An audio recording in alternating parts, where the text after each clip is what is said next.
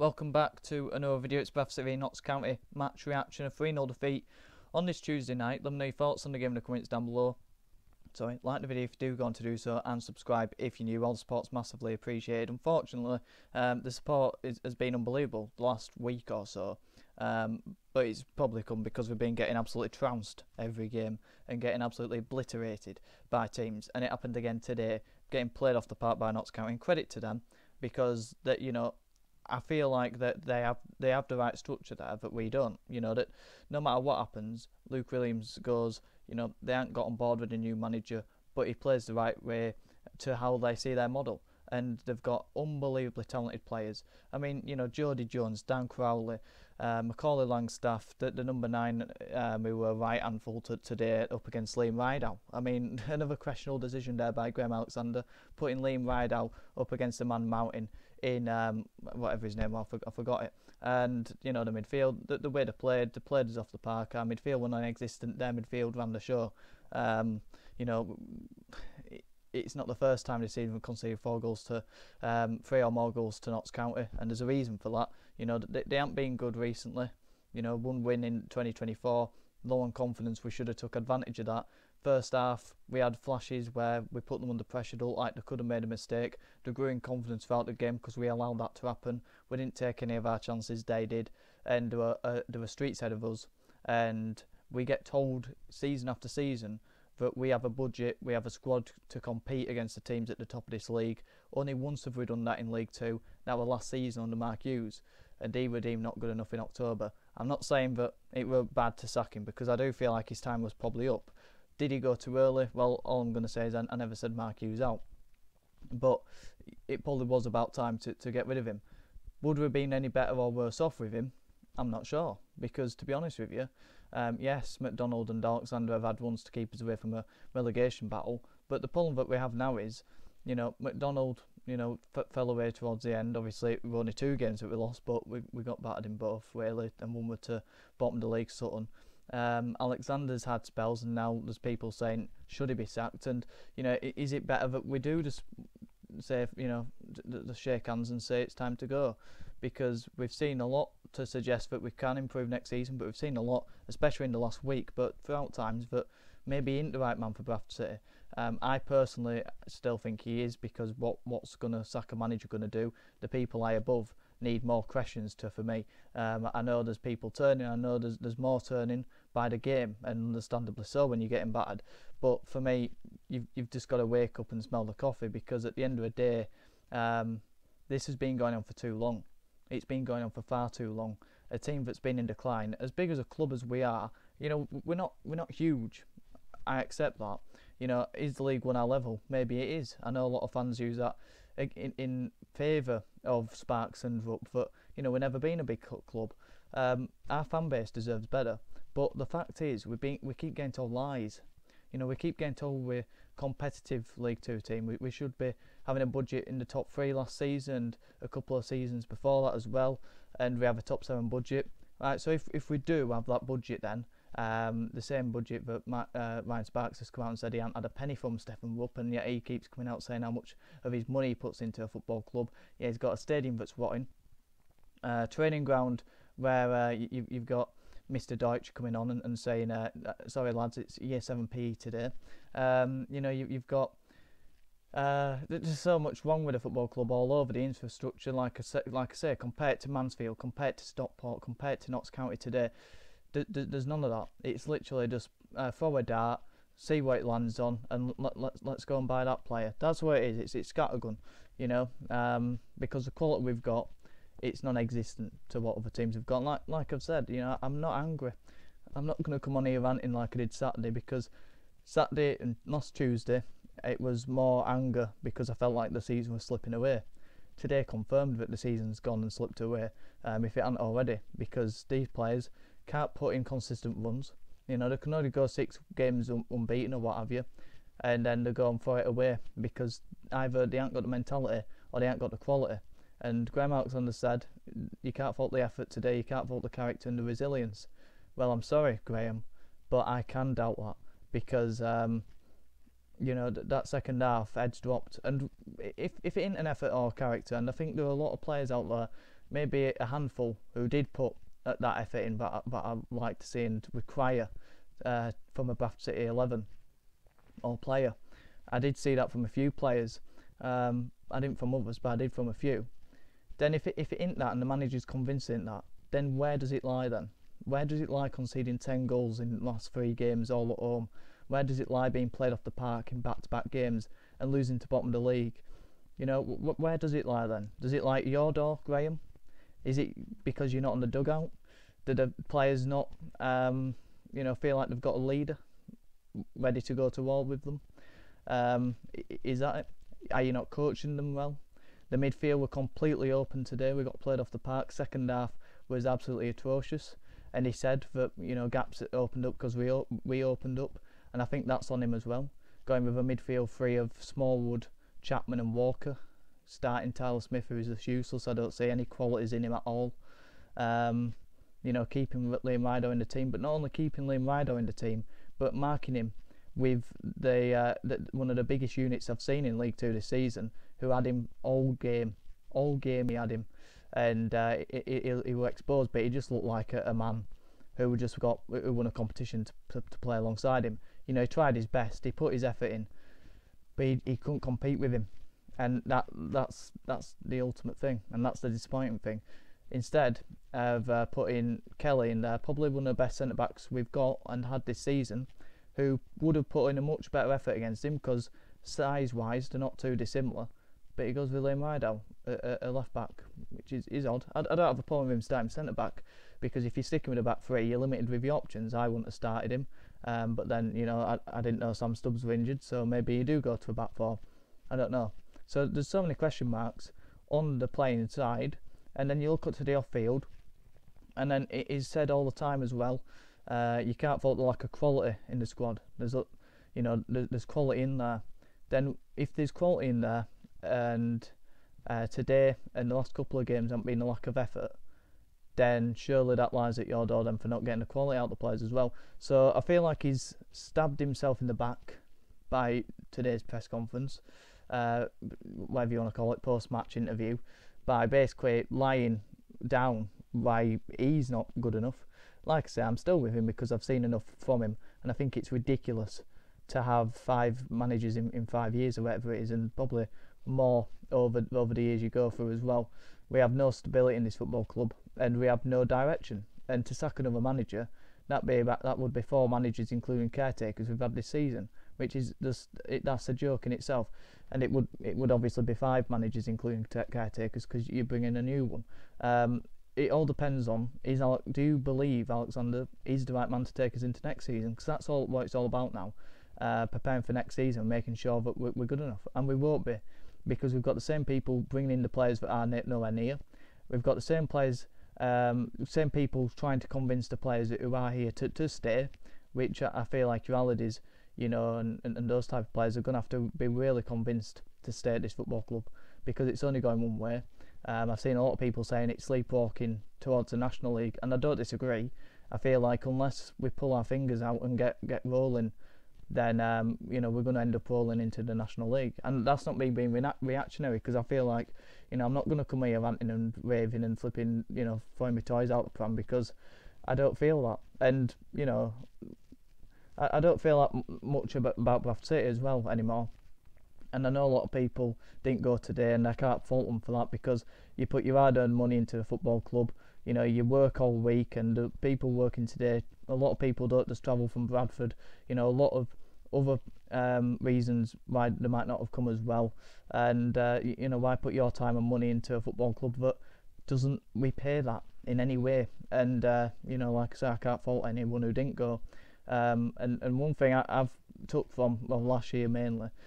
You ask me in August or any time before then, what's the first thing I care about and love, and I'd say Bradford City.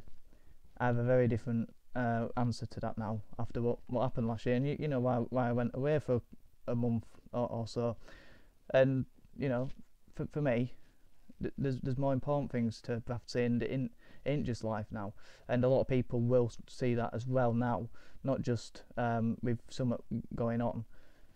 They'll just see that in general. What's the point in putting all your time into something but it never repays that? Probably gone on a bit too long about that there.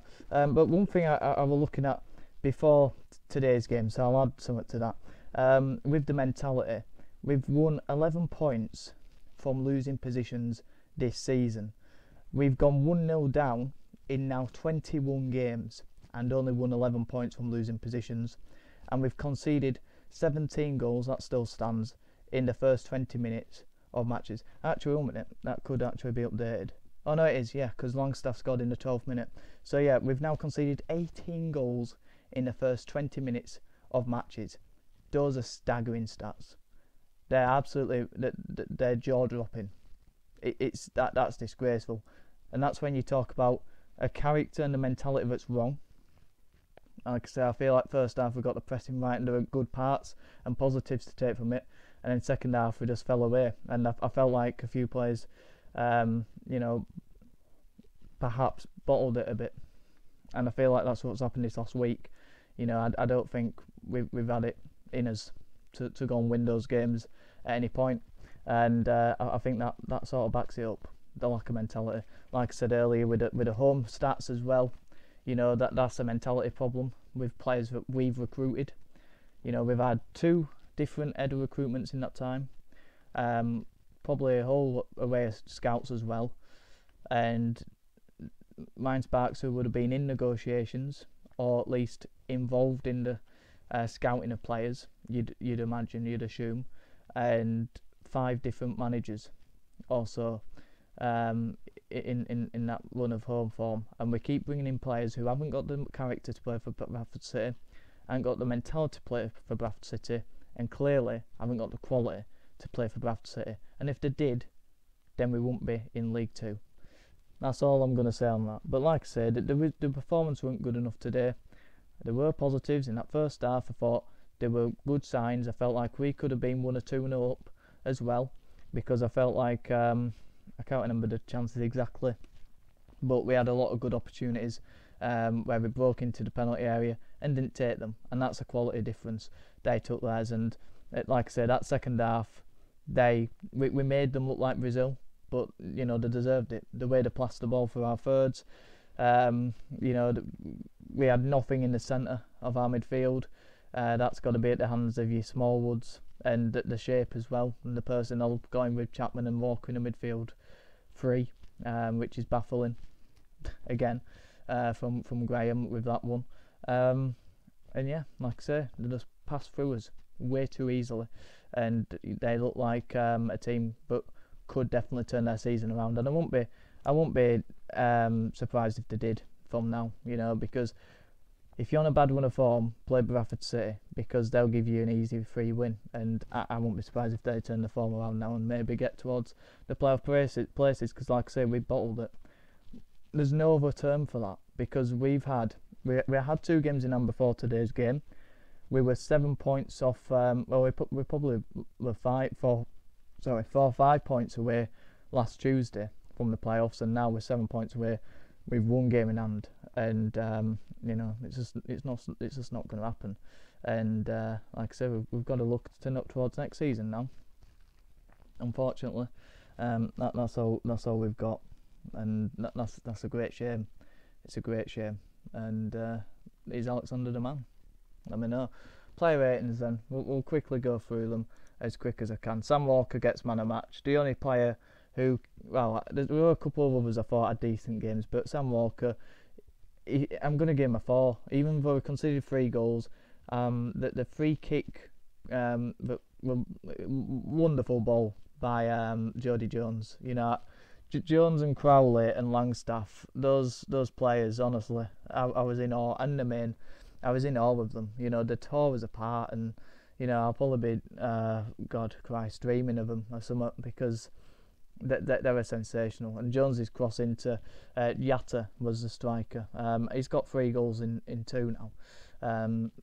Looks like a brilliant player. So yeah, and he allows Langstaff to get more into a game. In the preview, I said how he seems a bit more isolated, a bit more fox in the box type of a player.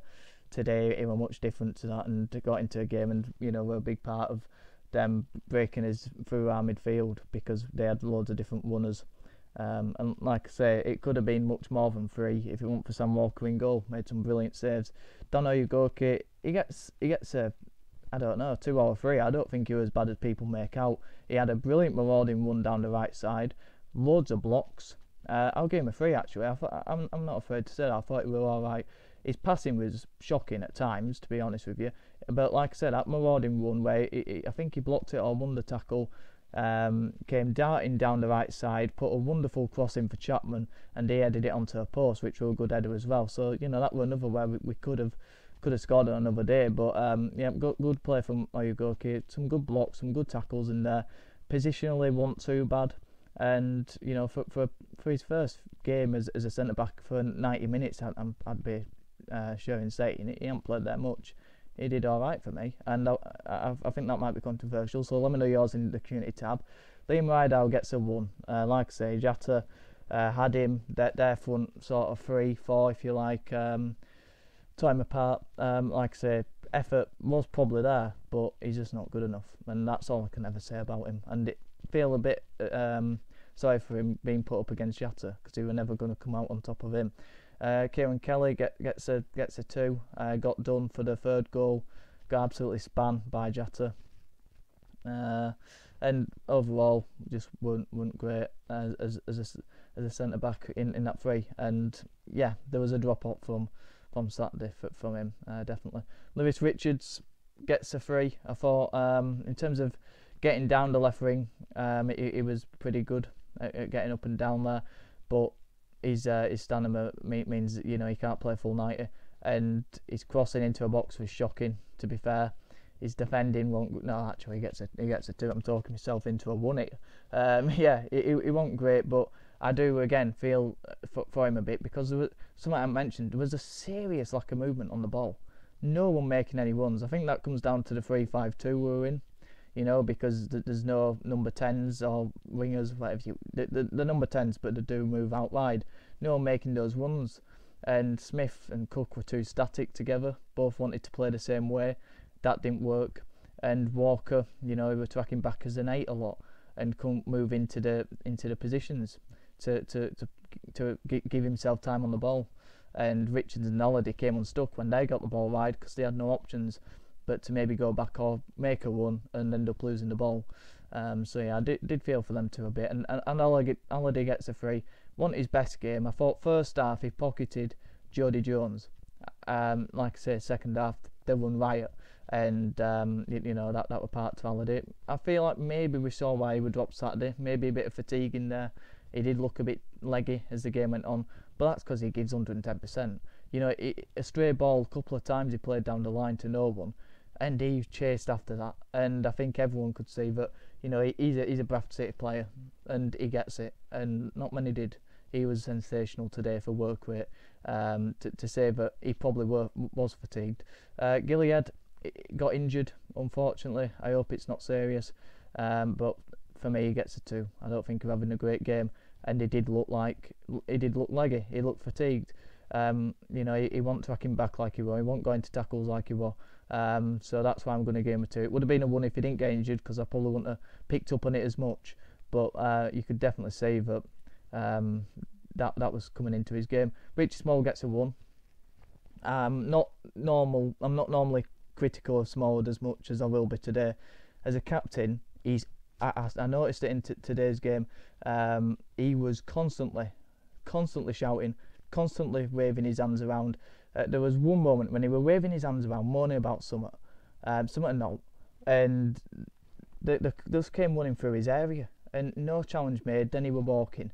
So many times he were doing that, and that's a poor Smallwood's game. I thought he'd be right up for it today after Saturday. As the captain, as the leader, he's got to stand up and show what he's worth, go flying to tackles, and his legs look gone. And I forget how old Smallwood is. A lot of people do as well. He's 34 in December. He's 33 now. We talk about McDonald not being able to play Saturday, Tuesday. Richie Smallwood plays a whole lot of games, barely gets a rest, and he's looking leggy. And maybe it's an age thing, I don't know, but his legs look to be going for me. Anyway, so yeah, he gets the one. He was absolutely shocking. Jamie Walker He gets a 2 because he put a load of effort in, and clearly sharpness in there because his touch was poor, his final ball was poor, his decision making was poor, his finishing was poor again. Should have scored Saturday, should have scored again today. All round poor, but in terms of effort levels and tracking back and putting tackles in and fighting, you know, I saw that, and you see that from Jamie Walker. But overall play and technically shocking. And Andy Cook, he gets a 2. A lot of criticism for Cook after today's game. He looked like a footballer. A lot of players didn't. He did. His control was sensational. You know, chest, first touch, turning, moving. There was just no movement. There was no support for him. Tyler Smith were making the same runs when Wright came on and sort of, you know, were selfish and again making the same runs that Cook were going to. No one won his wavelength, and I felt sorry for him because he was isolated, didn't get much of a chance, and were trying to create chances of his own again, like he was last season. But I thought overall play, it looked miles above everyone else on that pitch for us. Tyler Smith gets a 1, useless. So let me know your thoughts in the comments down below. Obviously disappointing. Like I say, I'm not really angry, I'm just massively disappointed because it's just confirmed to me what I thought about this team for the majority of the season, if not all of it. And yeah, I think the biggest question now for me as well, for you, is Alexander the one for us? Because I've seen good parts, and I feel like it comes back to the higher ups. It definitely comes back to them. I think season tickets, you know, early bird is out there. You know, are you going to buy a season ticket? Because a lot weren't there today, and I don't blame them, like I said earlier. The club have a decision to make. Obviously, the 21-22 season, the decision was to sack Derek Adams and bring Mark Hughes in. Load of positivity. I said in the monthly review in January that we will get pulled back in this season, and then we'll be pulled back off. And I said that Alexander, we might go on a good one again, but we'll go on a bad one again, and Alexander might get sacked and replaced by not Tony Pulis, dancing guy, FA Cup final, Crystal Palace, what's his name? He's on TalkSport. Alan Pardew, that's it. Pardiola. You know, I mean, I'm not saying that will happen, but that was just my quote. And I won't be surprised if Alexander gets sacked. And he shouldn't for me. I think it'd be cowardly, because anytime a bit of heat comes on Ryan Sparks, what does he do? He presses the fire extinguisher button and presses the panic button. The overrule button on Tenable. If you that's not even on TV anymore. They've replaced it with flipping rubbish, flipping lingo, whatever it is, rubbish. Tenable's a brilliant game show. If you never watched it, you can't. But I have it on my phone. It's great. But they press the overrule button, and just, you know, goes, yeah, we'll start the manager. And he did it with Mark Hughes. He's done it with many other managers before. Anytime pressure comes upon him and Stephen Rupp, he sacks the manager, and season tickets then go back up. I won't be surprised, but I won't do it myself. So let me know your thoughts in the comments down below. Waffled on a bit there. Like the video if you did, subscribe if you're new. Have a good one.